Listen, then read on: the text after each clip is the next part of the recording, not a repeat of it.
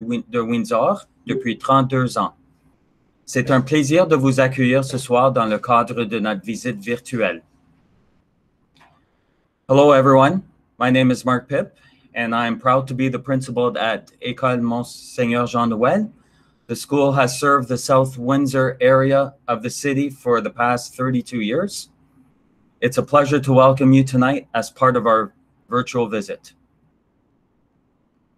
Je vais commencer ce soir avec une prière. I'll start tonight with a prayer. Au nom du Père et du Fils et du Saint-Esprit. Amen. Seigneur, nous prions que chacune et chacun porte en lui l'amour que Dieu a pour tous. Chaque jour, nous sommes appelés à aider, encourager, soutenir et s'ouvrir aux autres, pour que tous les chrétiens sachent vivre au service des plus petits et des plus faibles. Seigneur, nous te prions. Pour notre communauté scolaire, pour tous les jeunes, les parents, les enseignants, les éducateurs, le personnel, afin que pendant la nouvelle année scolaire, tous puissent prendre leur place dans la classe, à l'école, dans notre communauté scolaire. Seigneur, nous te prions. Pour que chacune et chacun se sache reconnu, valorisé, soutenu et encouragé. Seigneur, nous te prions. Amen. Au nom du Père et du Fils et du Saint-Esprit. Amen. J'aimerais maintenant offrir une reconnaissance du territoire. I would also like to offer an acknowledgement of the First Peoples and their territories. L'école élémentaire Mgr Jean Noe est située sur les territoires traditionnels des peuples autochtones Anishinaabe, Miami, Odawa, Peoria et Potawatomi datant d'innombrables générations. Nous nous montrons notre respect pour les contributions de ces peuples autochtones et reconnaissons le rôle des traités dans ce qui est maintenant l'Ontario. Des centaines d'années suite à la signature des premiers traités, ils sont encore pertinents aujourd'hui. Notre école compte environ 400 élèves et nous sommes très proches de nos familles. On aurait tellement aimé vous rencontrer en personne, comme on le fait habituellement, mais cette année a été marquée par une situation particulière. Our school has approximately 400 students, and we are very close to our families. We really wish that we could have met with you in person, as we usually do, but this year has been marked by unique circumstances, as we all know.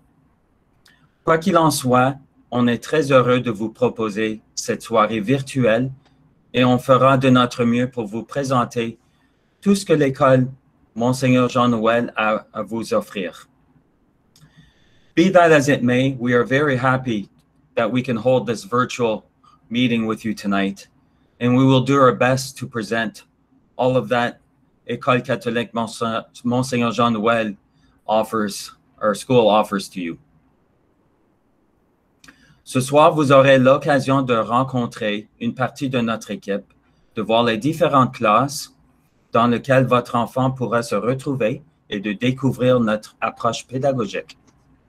Votre enfant aura également la chance de participer à une activité ludique avec une de nos équipes pédagogiques au début de la présentation. Nous vous expliquerons ensuite plus en détail notre approche, notre programme scolaire et la place qu'occupe la foi catholique dans ce contexte. Tonight, you'll have the opportunity to meet our team, see your child's future classroom, and learn about our instructional approach. Your child will also have the chance to participate in a fun activity with our teaching team at the very beginning of the presentation. We will then explain our approach, our school curriculum, and how the Catholic faith fits into this context in greater detail. Avant de commencer, je tiens à vous présenter les membres de l'équipe en place ce soir. Madame Rachel Gaudette, Madame Brandy Yell, Madame Nicole J'ai oublié de mentionner, Madame Rachel Godette et Madame Brandy Yell sont nos payeurs. Madame Nicole Letarte, Helben, la direction adjointe, est notre modératrice ce soir. Nous sommes aussi heureux d'avoir quelques parents parmi nous ce soir, Madame Joëlle Saad et Madame Jana Kim, qui vous feront part de leur expérience. Before we begin tonight, I would like to introduce you to the members of our team who are here tonight. Madame Rachel Godette and Madame Brandy Yell are ECEs. Madame Nicole Letarte, the Vice Principal. We're also very happy to have a few parents with us this evening, Madame Joëlle Saad and Madame Jana Kim, who will be sharing their experience with you tonight as well. Au besoin, je vous invite à poser des questions dans la fonction de clavardage que Madame Nicole surveillera tout au long de la présentation. Et soyez sans crainte, une période de questions est prévue à la toute fin de la rencontre. Notez que cette rencontre sera enregistrée et mise à votre disposition au site web et sur la page Facebook de l'école afin que vous puissiez la consulter à nouveau quand bon vous semblera. If necessary, please ask your questions in the chat function. Madame Nicole will be monitoring this function throughout the presentation. Don't worry, there will be a question period at the very end of the meeting. Please note that this meeting will be recorded and made available online on the school's website and Facebook, so you can view it again whenever you wish. Je cède maintenant la parole à Madame Rachel et Madame Brandy Yell.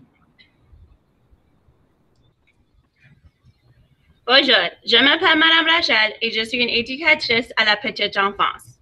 Voici Madame Brandy et elle aussi est une éducatrice à la petite enfance ici à Mgr Jean Noe. Nous travaillons dans ce domaine depuis longtemps.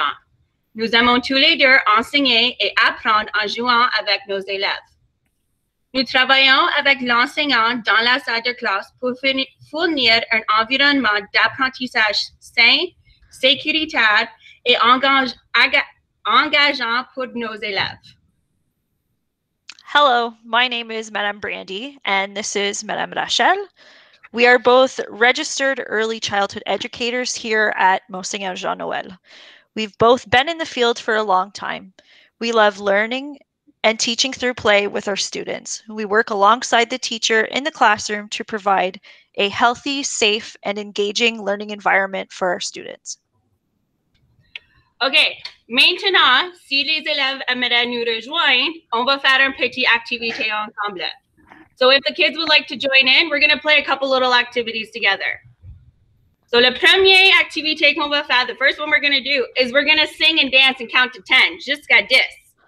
OK? Et on a des actions. We got movements to move with them. Et je vois des amis qui vont connaître notre chanson. I know a couple friends that will know this song. So if you want to participate, just follow Madame Brandy and Madame Rachel, and we'll do good, okay? On est prêt? We're ready? Okay. If you're ready, stand up. Debout. Parents, if you want to join in too, that's okay. Madame Brandy, vois-tu mon écran? Oui, je vois ton écran, madame. All right. On y va. Hey! Bonjour les enfants, c'est moi qui tombe là. Aujourd'hui, on va apprendre à compter jusqu'à 10. Est-ce que vous êtes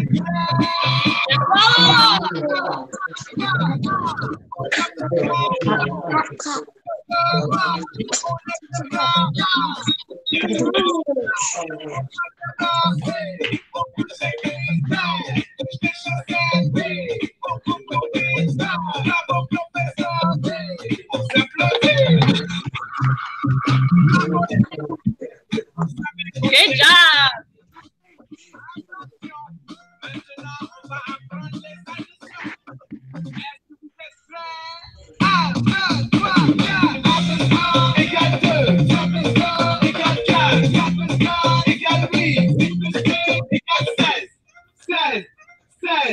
Julia compter. 1, 2, 3, 4, 5. Samba va compter. 1, 2, 3, 4, 5. Again. Third. On lève le bras, on fait chanter. On lève le bras, bien joué. On tape le danser, on touche les visées. Touche les chaussettes. Bravo, professeur. On s'applaudit. 1, 2, 3, 4. Applaudissement égale 2. Applaudissement égale 4. Applaudissement égale 8. Multiplié égale 16. 16. 16. Julia va compter. 1, 2, 3, 4, 5. Nadia va compter. 1, 2, 3, 4, 5. Samba va compter. 1, 2, 3, 4, 5. On recommence.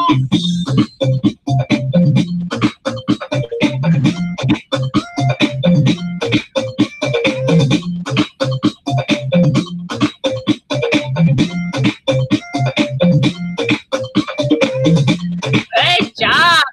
Bravo. Okay. We got one more. Okay. Do you guys know your alphabet? Those alphabet. Do you guys know your alphabet? Who wants to tell me what's the first letter of the alphabet? The première lettre. Who can tell me?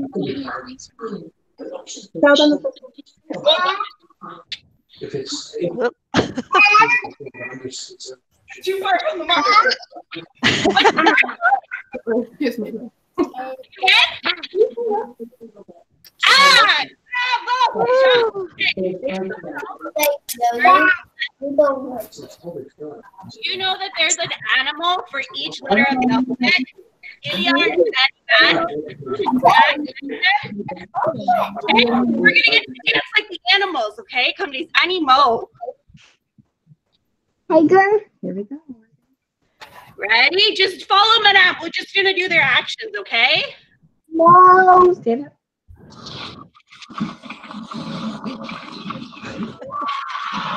Ready, alligator.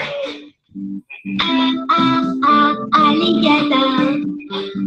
B, bourdon. C,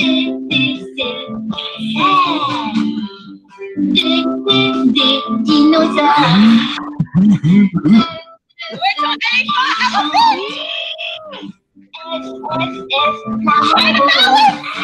Whoa!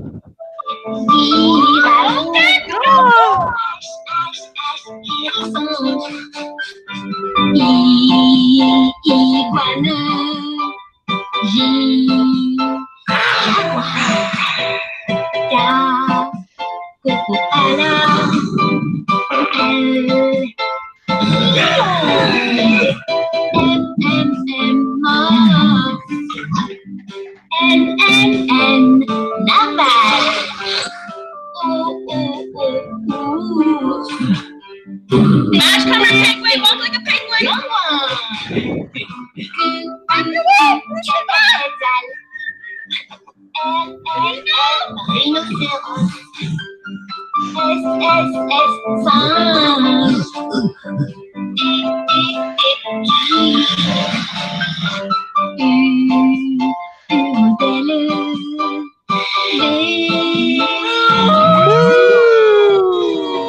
Good job, Soup.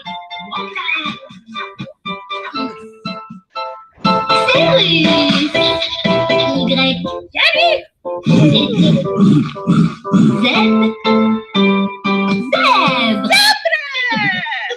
Bravo, les amis! Excellent! Donnez-vous un applaudissement, clap. You guys did awesome. Bravo. Merci beaucoup, Madame Brandy et Madame Rachel, pour la belle présentation. Merci, un gros merci. Bienvenue. Maintenant, nous allons vous montrer une vidéo on va vous présenter une visite d'école. So we're going to present now a video of we're basically going to show you our school, the outside and inside the school, as well as the classrooms.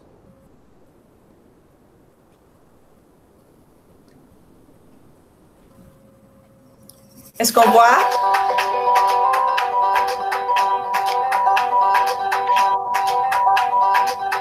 Madame, je ne le vois pas. On ne le voit pas? On voit le diapo, on ne voit pas la vidéo. All right. Madame Carole s'en vient. On voyait seulement le diapo. OK. Oups. Des fois, si tu présentes de nouveau, ça fonctionne.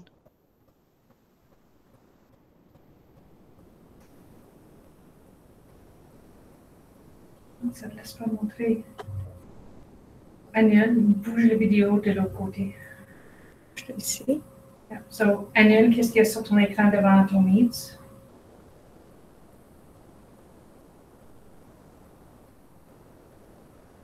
Non, il ne veut pas. Il va falloir que je le prenne de mon drive. I guess. Ça devrait juste... Ça ne donne pas l'occasion de... Désolée.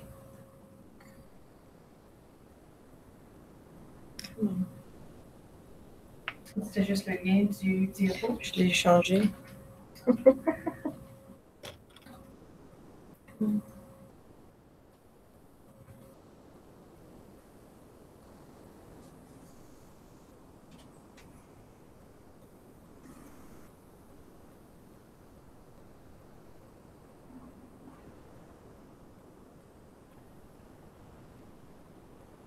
So, un onglet.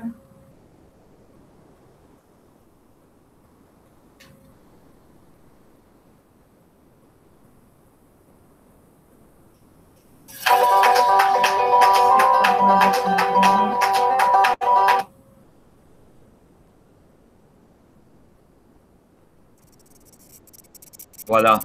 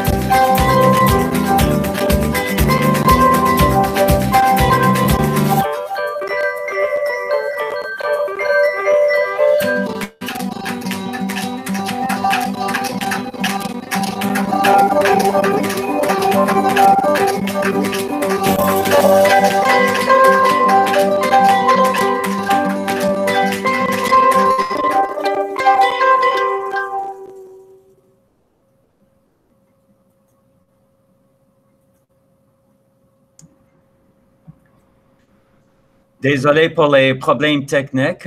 We'd like to apologize for the technical issues. It always goes well when you do a practice run, but when it comes in real time, it's always a challenge.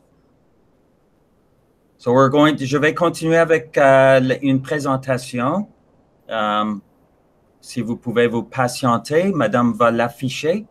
We're just going to do a little PowerPoint presentation.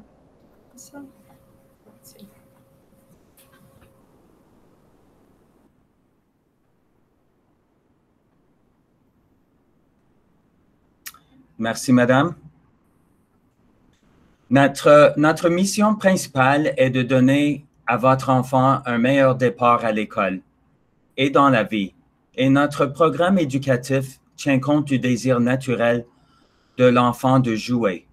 On sait que les enfants d'un certain âge apprennent par le jeu. En effet, le jeu active toutes sortes de voies neurales impliquées dans l'exploration, la réflexion, la résolution de problèmes et le langage. Les interactions impliquées par le jeu sont également bénéfiques sur le plan social, émotionnel et académique. Comme vous avez pu le constater lors de notre petite visite, nos salles de classe sont conçues pour favoriser ce genre de synergie. Chaque enfant est différent. Notre objectif est de mieux les connaître et de nous adapter à leur style d'apprentissage unique. Our primary mission is to give your children a better start in school and in life. And our educational program takes into account the fact that children have a natural desire to play. We know that children of a certain age learn through play. Indeed, the act of playing activates all kinds of neural pathways involved in exploration, reflection, problem solving, and language. Children also benefit socially, emotionally, and academically from the interactions involved in play. As you saw during a brief visit, our classrooms are designed to foster this kind of synergy. Every child is different, and our goal is to get to know them better and adapt to their unique learning styles.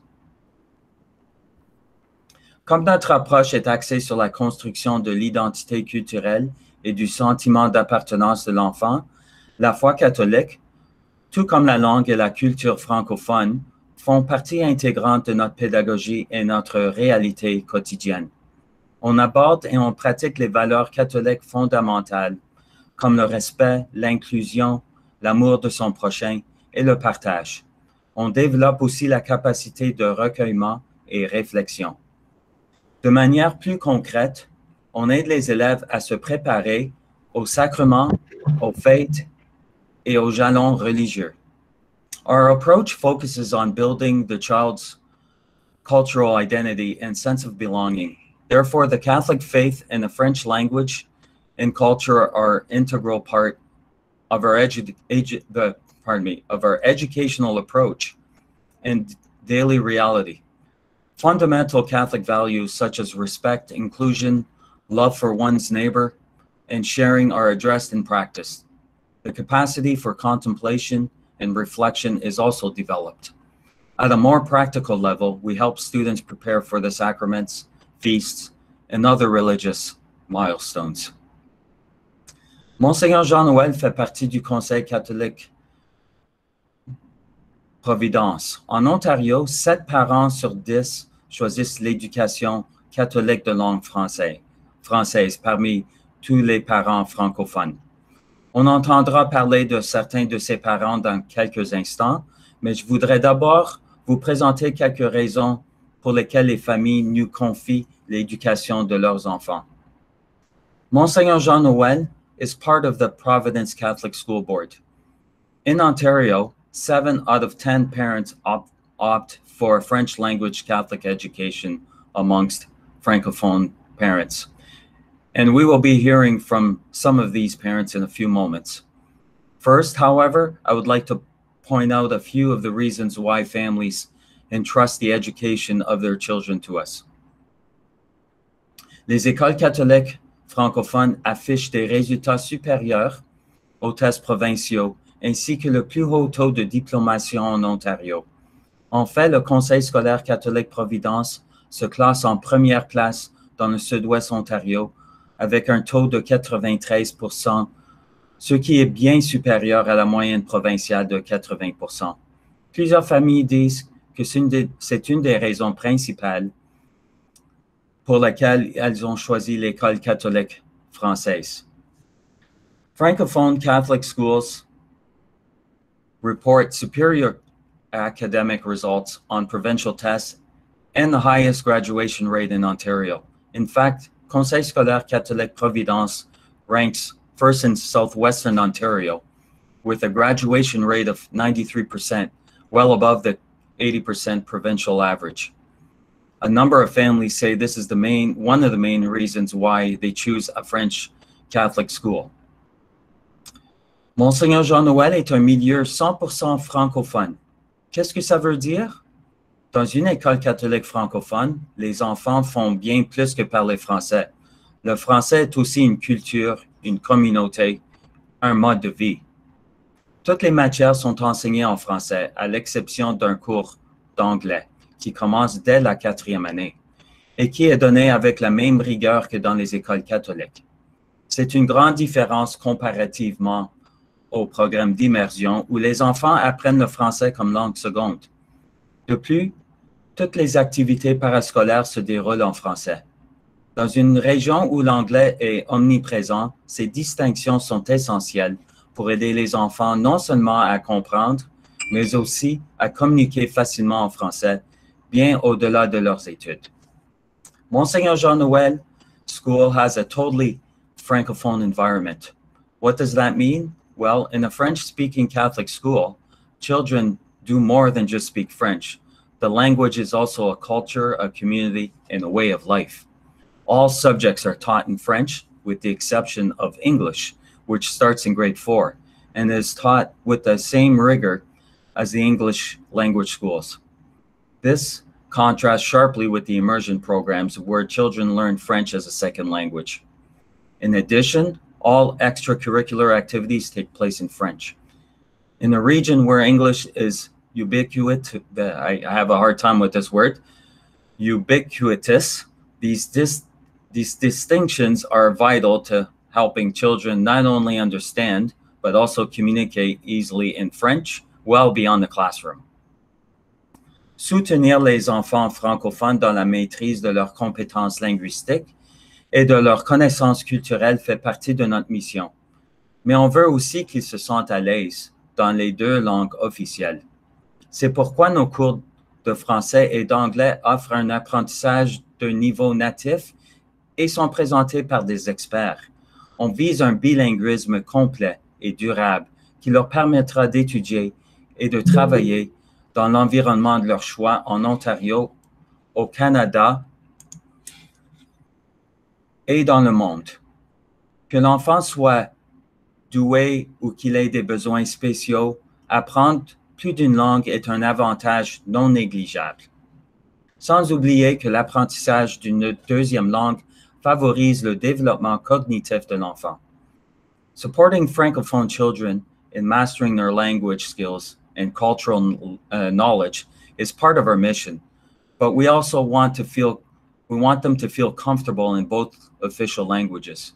That's why our French and English courses provide native level learning and are taught by experts.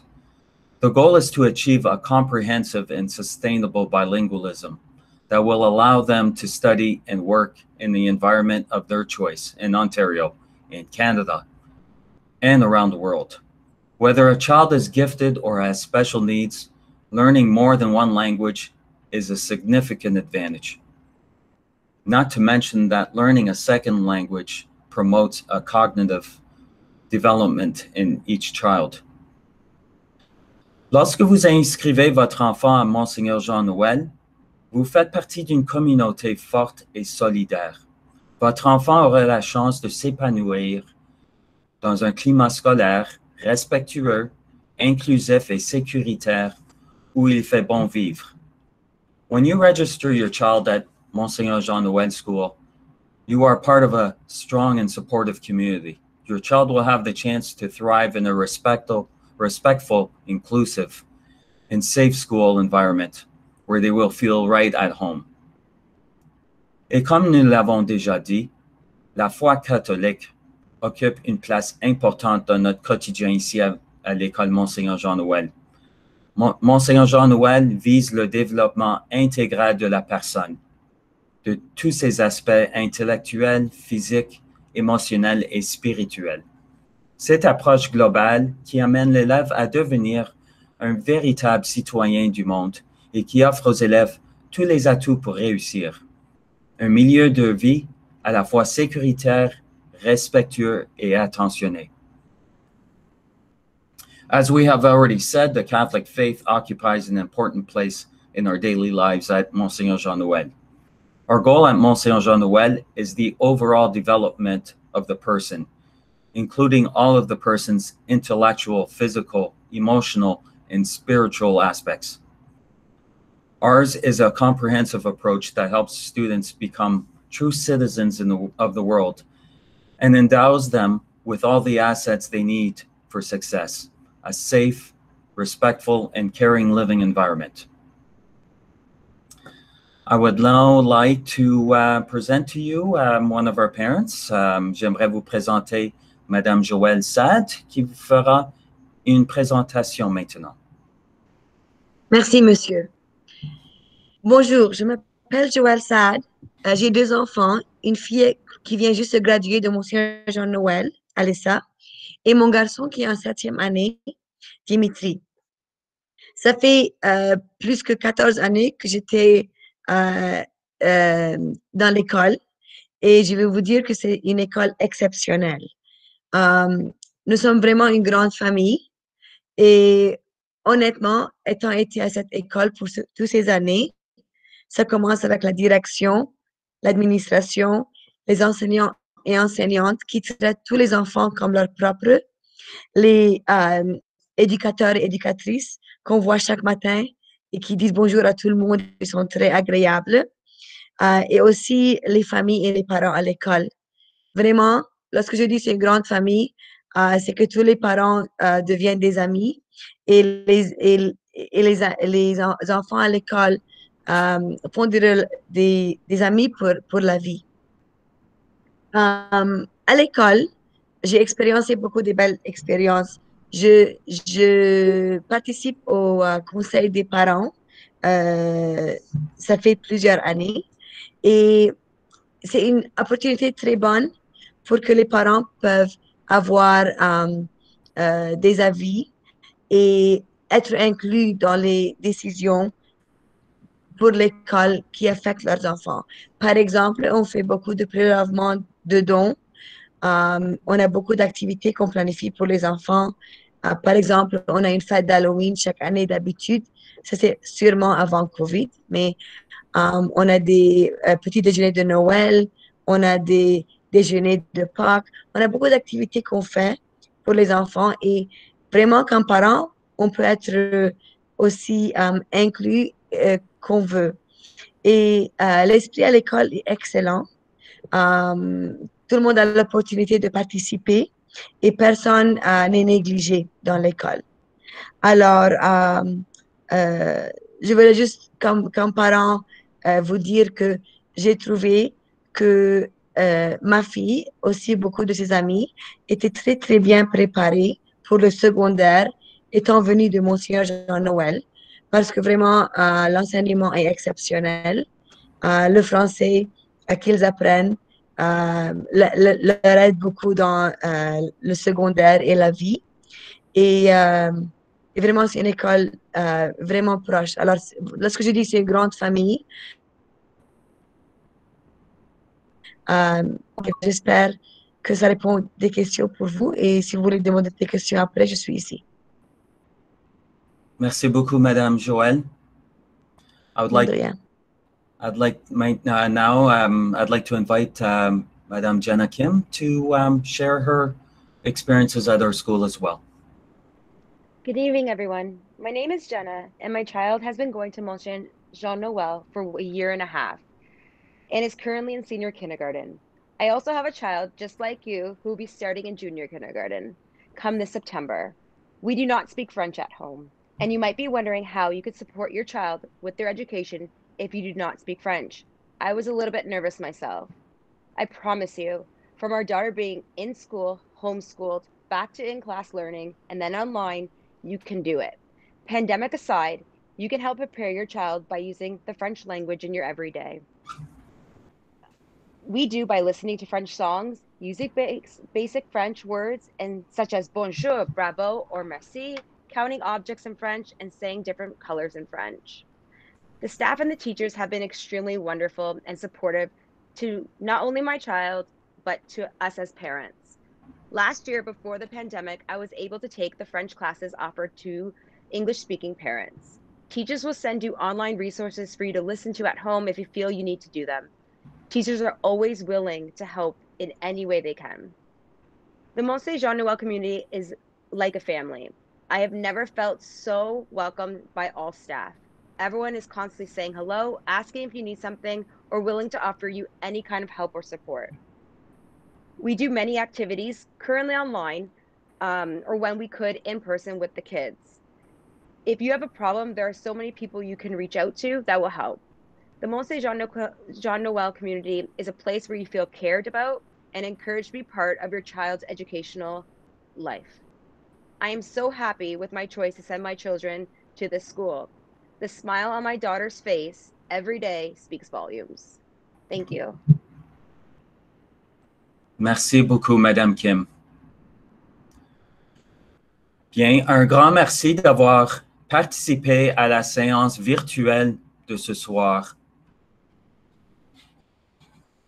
Ce n'est pas facile de parler à nos futures familles en cette période de pandémie, mais c'est réellement important pour nous. On espère que cette réunion vous a permis de mieux nous connaître et de prendre une décision éclairée pour l'avenir de votre enfant. Thank you very much for participating in tonight's virtual session. Talking to our future families during this pandemic is not easy, but we feel it is really important to do so. We hope this meeting has allowed you to get to know us better and has enabled us or enabled you to make an informed decision regarding your child's future. En raison des mesures relatives à la pandémie de COVID-19 actuellement en vigueur, nous avons fait en sorte que vous puissiez vous inscrire rapidement et en toute sécurité en ligne. Accédez à notre plateforme pour remplir le formulaire d'inscription. Les détails de l'inscription se trouvent sur le site Internet de l'école. Due to the COVID-19 pandemic measures currently in place, we have taken steps to ensure that you can register quickly and safely online. Go to our platform to fill out the registration form. Registration details can be found at the board's website. Je donne maintenant la parole à ceux et celles qui souhaitent poser des questions. Je voulais aussi mentionner, I apologize, I forgot to mention something. Il y a aussi la garderie franco-sol qui est rattachée à notre école. Ils offrent un programme avant et après l'école également. Et il y a des informations comme vous pouvez voir.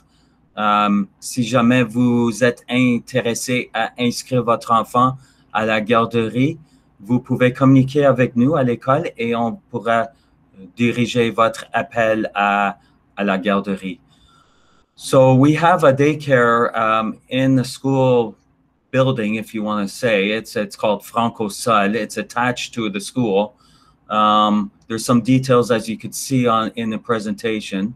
If you're interested in registering your child, there are before and after school programs available, and also during school, if you have younger ones who haven't reached the age to start school yet, If you're interested in registering your child at the daycare, please give us a call, or you could call Franco-Sun as well, but we could direct the call to the daycare if it's easier for you. Lena is the Kobesi is the supervisor of the program. Unfortunately, right now they are closed, but they still take phone calls. Like I said, you're welcome to contact them as well. OK, je vais retourner à ce que je disais. Je donne la parole à ceux et celles qui souhaitent poser des questions. Vous pouvez les adresser à n'importe lequel d'entre nous, y compris les parents qui vous ont fait part de leurs expériences.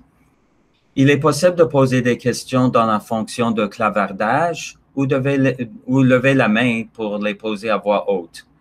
Pour lever la main, cliquez sur la petite main au bas de l'écran. Cliquez sur baisser à la main pour baisser la main. Assurez-vous d'activer votre micro. If you have any questions, now is the opportunity to ask them. You can address your questions to us, to any of us, including the parents who have shared their experiences with you. You can ask the questions in the chat function or raise your hand to ask them out loud. You can raise your hand by clicking on the small hand at the bottom of the screen, and you can click lower to lower the hand. And make sure you turn your microphone on, please. So are there any questions? Questions?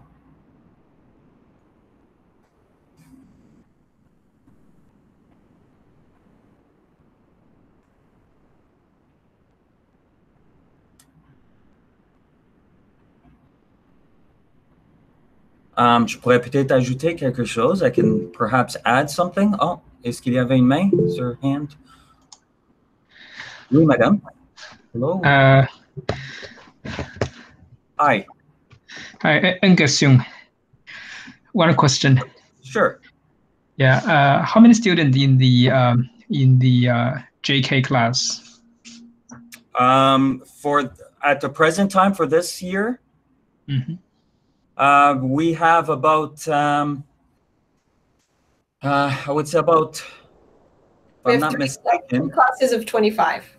Yeah, but I can't tell you how many JK students. I don't know offhand, but we have 3 classrooms of JK SK classrooms, so there are about 25 in each classroom, like Madame Nicole said.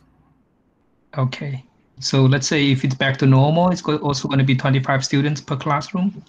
In general, that's about the maximum amount of students we usually have.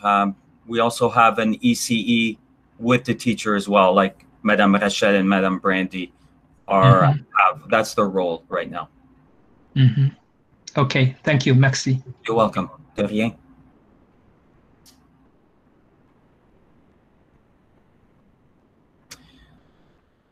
You know, I'm hoping, j'espère qu'on va être de retour à la normale. On pourra vous faire une visite, une tournée de l'école. I'm hoping when things get back to normal, we'll be able to offer you an opportunity to visit the school. Hopefully it'll be this spring. It's hard to tell how we're going right now, but that's the plan. We would like, you know, it's nice seeing the pictures and all that, but it doesn't give you a full feel of what we have to offer. Madame Rachel, maybe you can answer this question. We have a question from a parent that is asking, what is the day like with online learning? How many hours online, and how do you keep the children's attention? Okay, so approximately we follow the guidelines of what the school board has given us, which is, I think, is it 180? 180, right? So 180 minutes. So we do it in different time blocks, just like how everybody's doing it right now. So what we kind of do is our morning routine. So we notice that, especially at this young of age, their concentration is more willing to wanting to learn is more in the beginning of in the morning routine. So we normally put a lot of the emphasis on what we want to teach with them and stuff like that in the mornings, but we do it in little blocks. So they're about 30 minutes by the time we're done with our singing, dancing, and we always have them moving. We always have them engaged, and then they can go off, go play for a little bit, and then we come back, and we just continue the same thing. Every different block time is something different. So like our morning is morning songs, things like that, literacy. Math is also another section. So they're kind of divided in little blocks, because normally what happens in a classroom is that we're allowed to have centre time, which is open-ended center times, when the kids get to roam around the classrooms and explore how they would like. But because we can't do that being virtual, that's when that asynchronized learning is, that's when they get to go and explore and get off of online. Then when they come back, we sit, we learn, and then we do it again, and they get to just on and off. It's actually a lot, not as hard as what it feels like. Merci, Madame Rachel. We have a question about, I see your hand, Madame Horvath. Just a moment, please. What about non-Catholic families?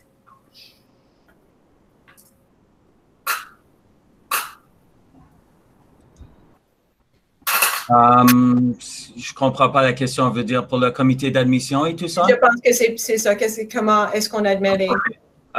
For non-Catholic families, we have what you call an admission committee.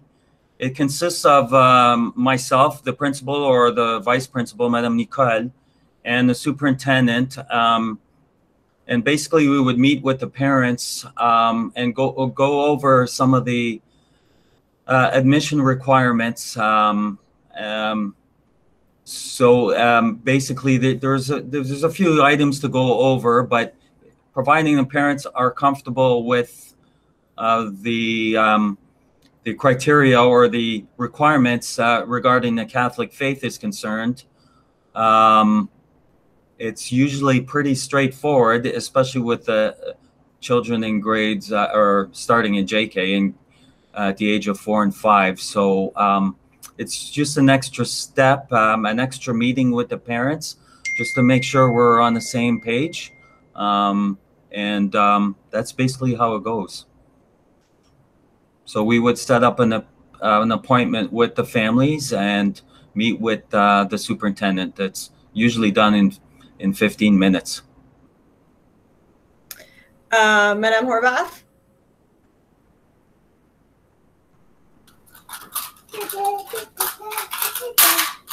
Hi, bonjour. So now I have two questions. Regarding the Catholic, our first son, Alexander, is already in maternelle, and Leonardo will start this year. He was never baptized due to like situations. So are we gonna have that meeting online too? Like if COVID situation still goes ahead? You did say you have already one at the school. Yeah. So that usually when you have a child that's already registered at the school, it carries over for the rest of the siblings. Oh, okay. Okay, right. So we won't have to go through this process. Okay, we have to do the registration, the forms as we would with any other family. Okay. And then the second question is just for mostly for the teachers. Like in your experience, how long does it take for a kid to be fluent in French? Like if they reach to first grade, if they haven't really achieved the level enough level of French, do you think they will be left behind, or is it like, do they have to take extra lessons? Or is it like in a year they're fluent in French? Generally, we have the students do end up catching up. We find that JKSK, they make huge headway. With the pandemic, obviously things are a little bit different. We are playing catch up with all our students, but there are programs that we can offer students that need the extra boost. I see. Okay. Especially so when time comes, you will let us know, like, hey, your kid is a little bit behind. Okay, sounds good. We assess students at towards the end of senior kindergarten, just to see where they're at, where their needs are. And if necessary, we would offer another program in grade 1, and a reading program, a literacy program, and that would help them catch up as well. Okay. Merci beaucoup. De rien. And we have a question, will the children have a chance to meet their teachers virtually or otherwise before school starts? So in normal times, and even we managed this year, but it was virtually, the students, we have a graduated entry for our junior kindergarten. So the first contact they have at the school is a meeting with the parent and the teacher to meet one-on-one. And then from there, they meet in a smaller group, and then they start full-time. Madame Rachel, Madame Brandy, do you want to add to that? I think you pretty much covered everything, Madame Nicole. Like you said, we have a meeting with ourselves, the teacher, your child, for us to get to know them. We have a little booklet of questions that we ask, very simple questions. How old are you? Who's in your family? What do you like to do? What's your favorite color? Just simple questions. So like I said, we can get to know them and their likes. It also helps us to set up our centers in the classroom. I know this year I have a few students who are really into dinosaurs, so we try to incorporate that into our center time, and it seems to captivate their interest. I'd also like to add, merci, Madame Brandy. I'd also like to add that the first couple of weeks, I would say the first week, it's the students, not all of the students go to school at the same time.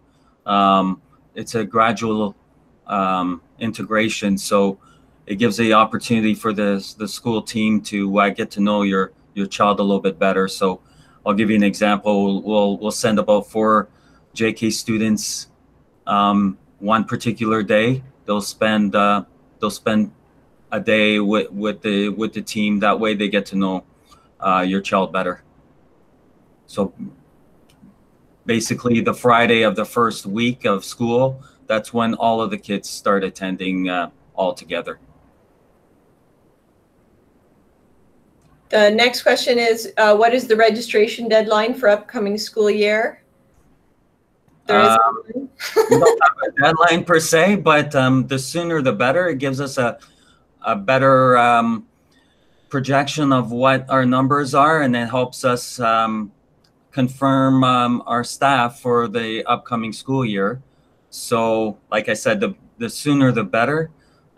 We'd like to have that in place by mid-March if possible, but you know, I recognize parents need to give it a lot of thought for the future of their children. So you know, it's never too late. Next question, how critical is the JK year considering the pandemic? My son may not do well with online learning, and I am curious if skipping JK will impact his learning long term.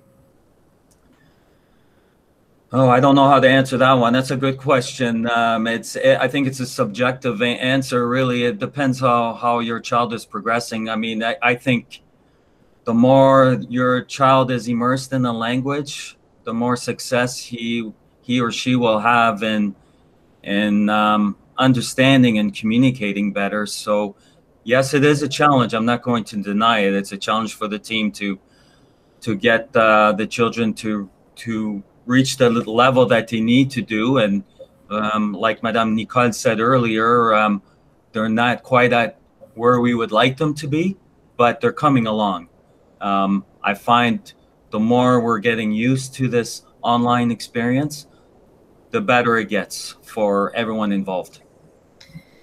And we can also, I mean, if you're worried about having to go online in the fall, we can't project where we're going to be in the fall at this point, whether we're going to be offering online classes or not. If you're concerned, you can register your child, and when September comes, you can ultimately make the decision to keep him in class or wait till next year. There's no legal parameters on a child starting JK. Monsieur asks, I registered my son. When do I expect to know my child is accepted by the school? It all depends if we need to do an extra meeting for the admission committee. If you're, for example, if your child is baptized Catholic and one of the parents has Francophone rights determined through the Charter of Rights, then it will be a quick process. If we need to do admission committee, then I can't give you a straight answer right now because we have to set up an appointment with the superintendent. But we try to get everything done in the springtime, probably before April. But also, we'll be in touch, either Monsieur, myself, or one of the secretaries in the next, I would assume, week or so, to set up appointments to meet with you and go through some of the paperwork and hopefully meet your child. Obviously online. And I think that was the last of the questions in the chat.